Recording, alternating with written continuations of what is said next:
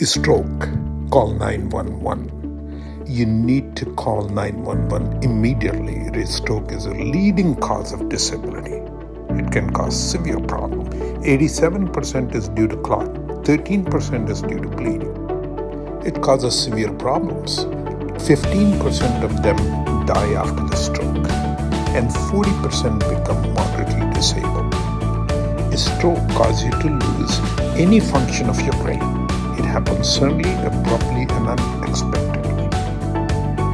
Sudden onset of loss of any brain function is a stroke, such as weakness and numbness, paralysis on one side, sudden loss of vision in one of the both eyes, or unable to speak.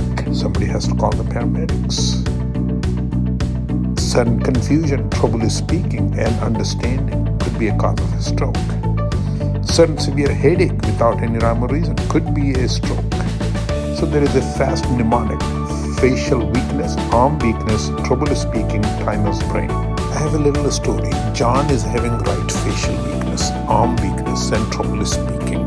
You call 911 and they send the paramedics, and he went to the emergency room and he got clot buster. Job well done. And he's leaving the hospital without any remnants of a stroke, and he's enjoying the life again without any signs of a stroke. So fast mnemonic need to be learned, and you need to call the paramedics.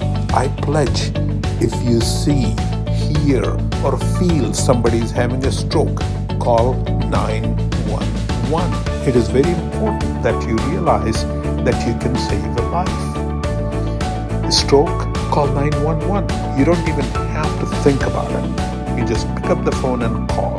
It is almost an emergency. Facial weakness, arm weakness, speech trouble, timeless brain. Clot buster can be given within 3 hours. If you get to the emergency room, they have to do a lot of testing. So you need to get to the emergency room as soon as possible. You pick up the phone and call 911.